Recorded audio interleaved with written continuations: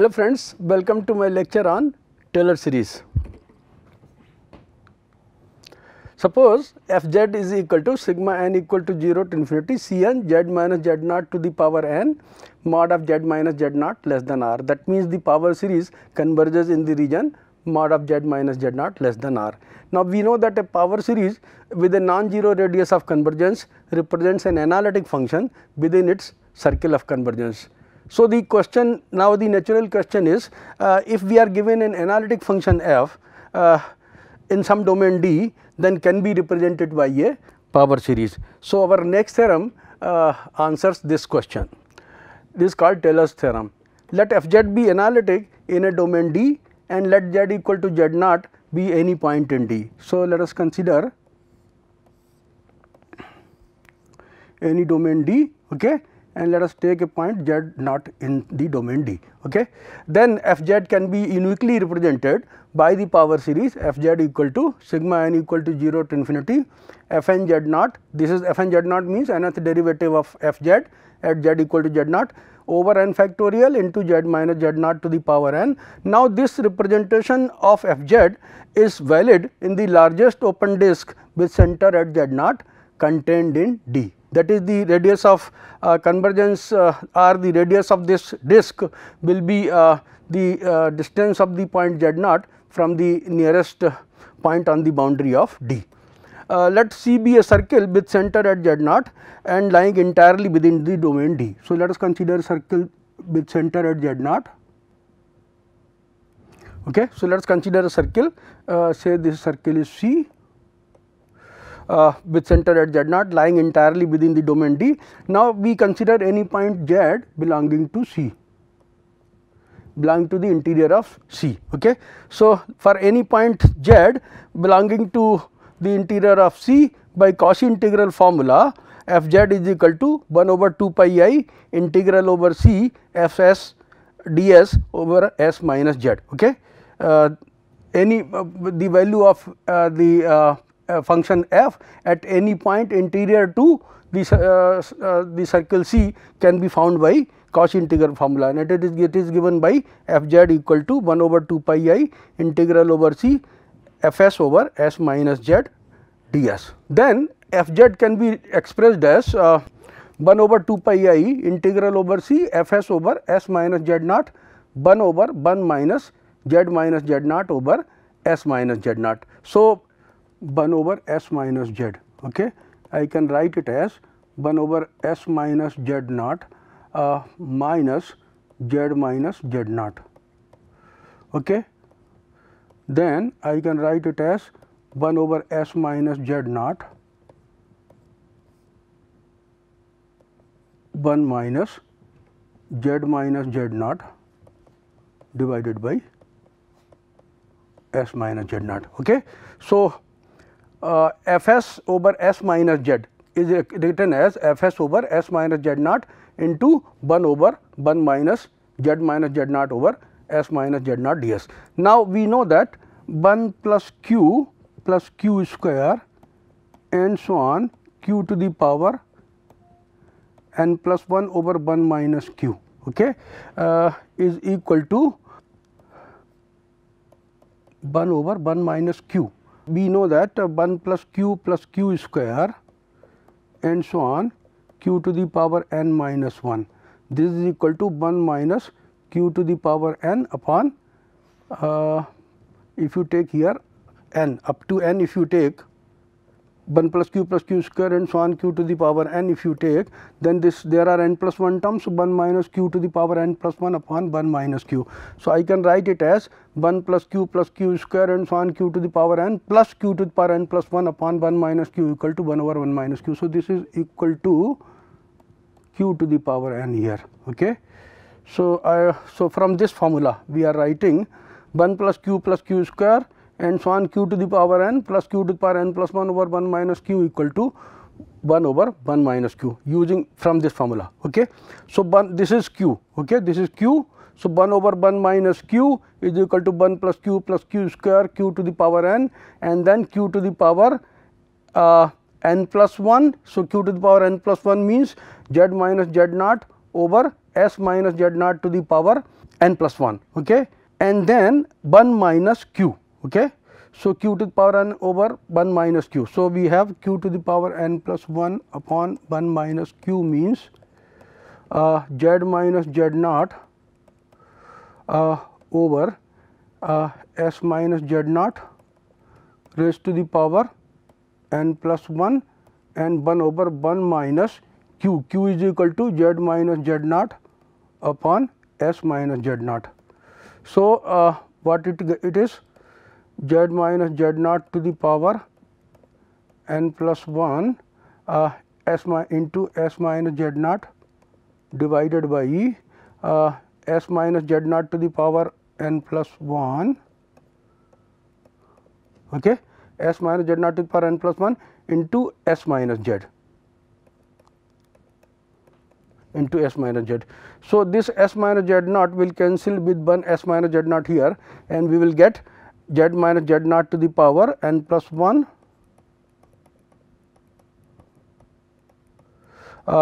upon s minus z into s minus z naught to the power n, okay. So, this is this term, okay. This term is q to the power n plus 1 divided by 1 minus q, q to the power n plus 1 divided by 1 minus q, where q is equal to z minus z naught over s minus z naught, okay. So, this is how we have written this this equation. Now, when you put this value, okay, value of 1 over 1 minus z naught over s minus z naught using this equation gives us f z equal to 1 over 2 pi I integral over c f s over s minus z naught. This term corresponds to this one, okay. Then z minus z naught over 2 pi I, z minus z naught over 2 pi I integral over c f s over s minus z naught whole square ds, then z minus z naught whole square by 2 pi I integral over c f s ds over s minus z naught to the power 3 and so on. Now, the term corresponding to this. So, z minus z naught to the power n by 2 pi I integral over c f s ds over s minus z naught to the power n plus 1, and then the last term z minus z naught to the power n plus 1 by 2 pi I integral over c f s over s minus z naught to the power n plus 1 ds, okay. Now, using Cauchy integral formula for derivatives, we have the Cauchy integral formula. Let us recall that f n z naught is equal to n factorial divided by 2 pi I integral over c f s ds over s minus z naught to the power n plus 1, where n takes values 1, 2, 3 and so on, okay. And f z naught is equal to 1 over 2 pi I integral over c f s ds over s minus z naught, okay. So, using those formulas, okay, the first term, okay, this one is f z naught, this is f prime z naught over 1 factorial, this is f double prime z naught over 2 factorial, this is f n z naught over n factorial, okay. So, we can write this equation as f z equal to f z naught plus f prime z naught over 1 factorial z minus z naught, f double prime z naught over 2 factorial z minus z naught square, then nth derivative of f z at z naught over n factorial z minus z naught to the power n plus r n z. R n z is the remainder of the series after these n plus 1 terms. So, r n z is z minus z naught to the power n plus 1, this expression is r n z. So, this is z minus z naught to the power n plus 1 over 2 pi I integral over c f s ds over s minus z into s minus z naught to the power n plus 1. Now, this equation is called the Taylor's formula with remainder r n z, okay. Now, we shall show that this r n z, the remainder of the series after n plus 1 terms goes to 0 as n goes to infinity. Since now we are given that f z is analytic in the domain D. So, since f is analytic in the domain D and the circle C lies within D, okay. So, f z is analytic on C, and therefore, mod of f z assumes its maximum value. Let us take that maximum value to be m on the contour C. Okay. So, mod of f z say m is equal to maximum value of mod of f z, where z belongs to C. Okay. So, furthermore, z is inside C. Okay. You can see z is inside C. So, mod of z minus z naught is less than r. Okay. This z is inside C and the radius of C is r. Okay. So, mod of z minus z naught is less than r. Okay. R is the radius of the circle. So, in addition, since z is inside C, mod of z minus z naught is less than r, and so mod of s minus z must be greater than or equal to r minus d. Now, let us see how we get this. S minus z is equal to s minus z naught minus z minus z naught. Okay. So, mod of s minus z is equal to mod of this, which is greater than or equal to mod of s minus z naught minus mod of z minus z naught. Okay. So, d is your mod of z minus z naught. Okay. And mod of s minus z naught, mod of s minus z naught is equal to r, because s varies along the circle C. Okay. This s is the variable of integration. Okay. And the integration is along the curve C. Okay. So, and the radius of the circle is r. So, mod of s minus z naught is the center of the circle. So, mod of s minus z naught is equal to r. So, this is r minus d. Okay. D is the distance of z from the center z naught. Now, so mod of r and z. Okay. Mod of r and z, let us find. Mod of r and z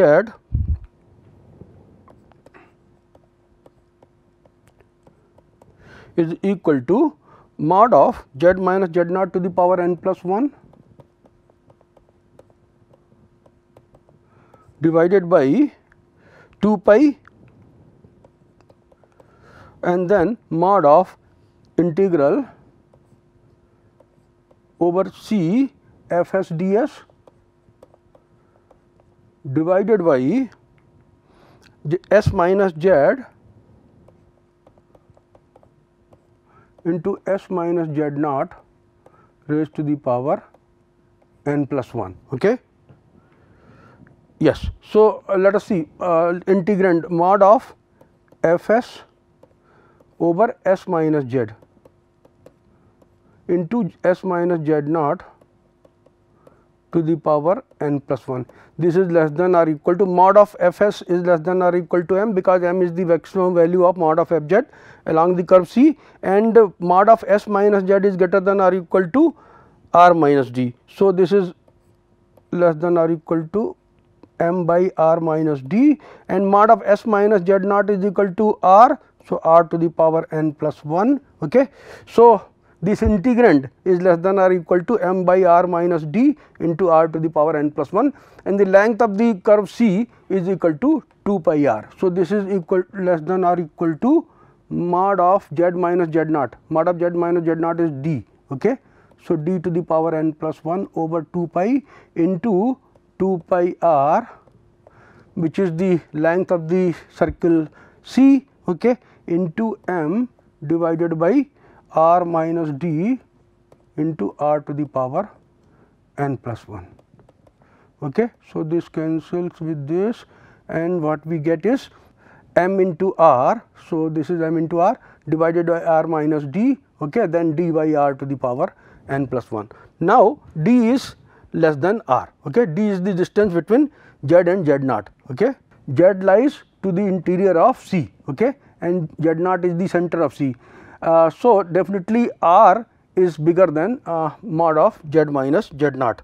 Okay. That is d is less than r, and so d by r is less than 1, and therefore, d by r to the power n plus 1 goes to 0 as n goes to infinity, and we thus conclude that mod of r and z goes to 0 as n goes to infinity, and hence r and z goes to 0 as n goes to infinity for all z which lie inside C. Now, let us apply the identity theorem of the power series. So, by the identity theorem of the power series, the representation of f z in the form 2, okay, in this form. Okay, in the form 2 is unique in the sense that 2 is the only power series with center at z0 which represent the given function fz. Since fz is analytic in D, the radius r will be at least as large as the distance of z0 from the nearest point on the boundary of D.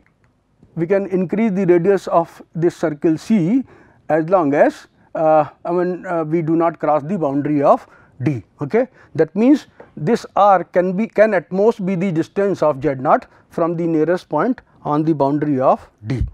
If we take it to be more than that, more than the distance of z0 from the, if we cross the boundary of D, then the series may no longer represent fz at all points of D, which lie in the interior of the circle of convergence. Every analytic function has derivatives of all order. We know that every analytic function, we have seen by the Cauchy integral formula for higher order derivatives, that every analytic function has derivatives of all orders, and now we have seen that it can be represented by a power series of the form 2. Okay, power series of the form 2. Now, this is not true in general for real functions. For example, if you consider f x equal to e to the power minus 1 by x square, when x is not 0 and f 0 equal to 0, then we can see that f dash 0, f equal to 0, f double dash 0 equal to 0, and so on, f n 0 equal to 0 for all n. Okay. So, f x equal to e to power minus 1 by x square when x is not 0 and f 0 equal to 0 has derivatives of all orders at x equal to 0, but it cannot be represented by the power series about x equal to 0. If you write the power series about x equal to 0, what it will be? Power series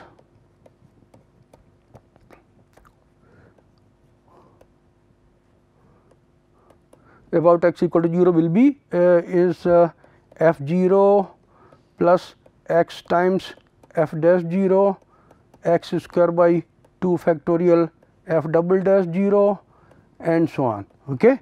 Now, we know that here f 0 is equal to 0, f dash 0 equal to 0, f double dash 0 equal to 0. So, power series becomes 0. Okay.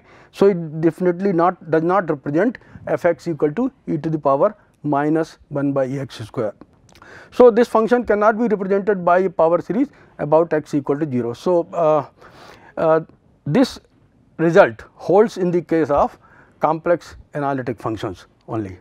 Now, every power series with a non-zero radius of convergence. Now, if you have any power series whose radius of convergence is non-zero, then it is the Taylor series of the function represented by that power series. Let us prove this. So, let the power series sigma n equal to 0 to infinity c n z minus z naught to the power n have a non-zero radius of convergence, say given by r. Then it represents some analytic function. We know, let us take that analytic function to be f z, and say the region of convergence is mod of z minus z naught less than r. Then f z is equal to sigma n equal c n n equal to 0 to infinity c n z minus z naught to the power n. Now, we can term by term differentiate this series. So, f prime z is equal to c 1 plus 2 c 2 z minus z naught and so on, and more generally nth derivative of f z is n factorial into c n plus n plus 1 factorial into c n plus 1 into z minus z naught and so on. Now, all these series converge, okay, and have the same radius of convergence r. That means, they all converge in the region mod of z minus z naught less than r and represent analytic functions. Hence, these functions are continuous at z equal to z naught, and therefore, f z naught is equal to c naught. Okay, f z naught will be equal to c naught, f prime z naught will be equal to c 1, and f n z naught will be equal to n factorial into c n. Okay, or we can say c naught is equal to f z naught, c 1 equal to f prime z naught over 1 factorial, c n equal to f n z naught over n factorial, and thus we get f z equal to sigma n equal to 0 to infinity f n z naught over n factorial z minus z naught to the power n, which is the Taylor series of the function f z. Okay. So, this proves the theorem, that is, any power series with a non-zero radius of convergence is the Taylor series of that function, Taylor series of the function represented by that power series. Okay, now, let us consider the function f z equal to 1 over 1 minus z. Okay. So, here 1 over 1 minus z, we can see this function is analytic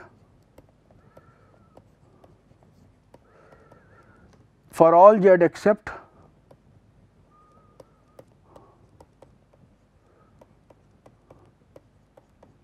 z equal to 1.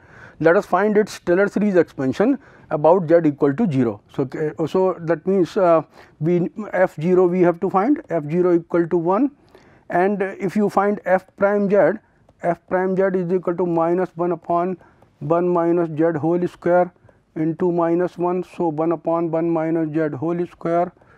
Okay. F double prime z, let us find, it is minus 2 1 minus z to the power minus 3 into minus 1. So, 2 upon 1 minus z whole cube.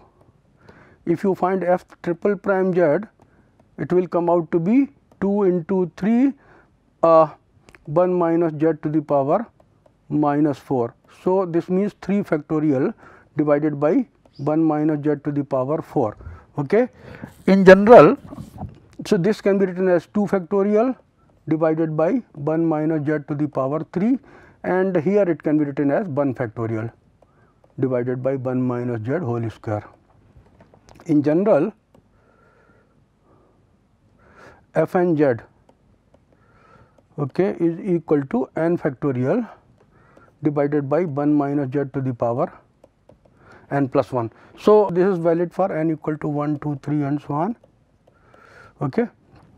Now, this implies that f n 0 is equal to n factorial, okay, n equal to 1, 2, 3 and so on, right. So, now, so the Taylor series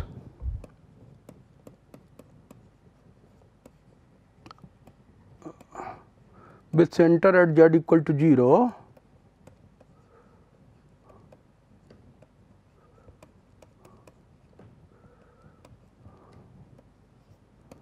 is given by sigma n equal to 0 to infinity f n 0 by n factorial z to the power n, which is equal to sigma n equal to 0 to infinity f n 0 is n factorial. So, n factorial divided by n factorial z to the power n.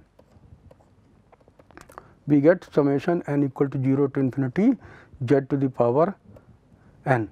Okay. So, the Taylor series of the function f z equal to 1 over 1 minus z is equal to sigma n equal to 0 to infinity z to the power n, and we know that this series converges in the region mod of z less than 1, okay, and the sum of the series is 1 over 1 minus z. So, 1 over 1 minus z is equal to sigma n equal to 0 to infinity z to the power n. Now, we can see that if you take z equal to 1, okay, if we take z equal to 1, then z equal to 1 is a singularity of the function f z. Singularity of the function means the function ceases to be analytic at z equal to 1, or f z is not analytic at z equal to 1. So, f z is singular at z equal to 1, and z equal to 1 lies on the circle of convergence here. This is your, this mod z equal to 1, okay, and z equal to 1 lies here. Okay. So, the series converges for all z which lie to the interior of mod z equal to 1. So, 1 over 1 minus z is equal to sigma. This is, so sigma n equal to 0 to infinity z to the power n is the Maclaurin series of 1 over 1 minus z, and the region of convergence is mod z less than 1. Now, if you take the series 1 over 1 plus z, okay, suppose let consider now f z equal to 1 over 1 plus z.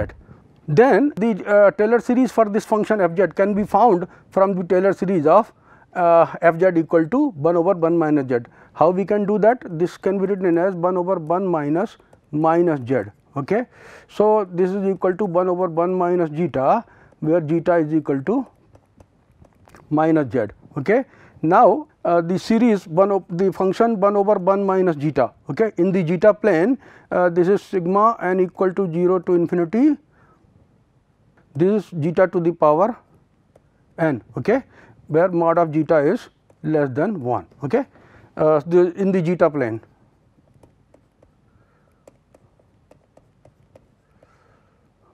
in the zeta plane 1 over 1 minus zeta equal to sigma n equal to 0 to infinity zeta to the power n, where mod of zeta is less than 1. So, using the transformation zeta equal to minus z now, okay, then 1 over 1 plus z is equal to sigma n equal to 0 to infinity mod of minus z to the power n, and mod of zeta is equal to mod of minus z less than 1. Okay. So, I can say that this is summation n equal to 0 to infinity minus z to the power n mod of z less than 1. So, this is also equal to sigma n equal to 0 to infinity minus 1 to the power n z to the power n mod of z less than 1. So, 1 over 1 plus z, okay, this is the Maclaurin series expansion of 1 over 1 plus z can be found out from the Taylor series expansion of the function f z equal to 1 over 1 minus z by making use of the transformation zeta equal to minus z. Now, if you take one more function, say f z equal to 1 over 1 plus z square, okay, 1 over 1 plus z square, okay, then here also let us take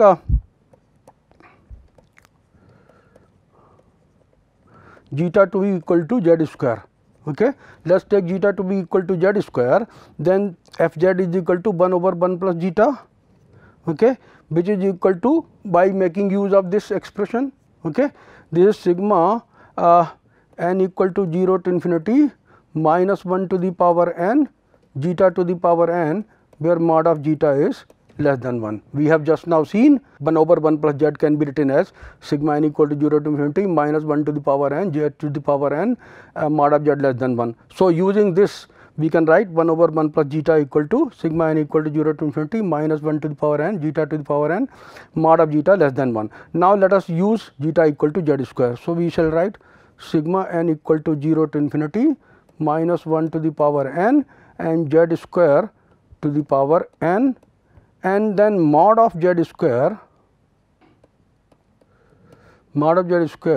less than 1, okay, or we can say f z equal to 1 over 1 plus z square is given by sigma n equal to 0 to infinity minus 1 to the power n z to the power 2n, okay, and mod of z less than 1, because mod of z square less than 1 means mod of z square equal to mod of z into mod of z less than 1, which implies that mod of z square is less than 1 and which implies mod of z is less than 1.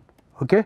So, the Maclaurin series expansion of 1 over 1 plus z square can also be found without determining the values of the derivatives of f z at z equal to 0. We can make use of the Maclaurin series expansion of 1 over 1 plus z for this purpose and use the transformation zeta equal to z square. So, when we want to find the Taylor series expansion of a given function, we use alternate methods to determine the Taylor series expansion of the function of z. Usually, we do not have to find the derivatives of f z at z equal to 0. We can make use of the Taylor series for the function 1 over 1 minus z in the region mod of z less than 1, or 1 over 1 plus z in the region mod of z less than 1, and the given function is then broken into various terms by using the partial fractions, and then we use the known Taylor series expansions for the function f z equal to 1 over 1 minus z and 1 over 1 plus z. So, with that we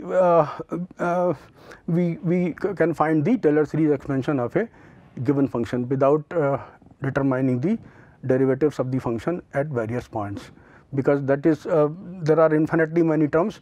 So, we can only find the derivatives for a finite number of terms, but by using the expansions of 1 over 1 minus z and 1 over 1 plus z, we can write the entire series Taylor series for the given function. So, in the next lecture we shall discuss LoRa series, and in the case of LoRa series, because here in the case of the function Taylor series, the function fz is assumed to be analytic in the neighborhood of the point z naught, in some neighborhood of the point z naught, but in practically in applications we always do not have this situation. We have to expand a function around those points where the function is not analytic. So, in that in those cases we make use of the Laura series.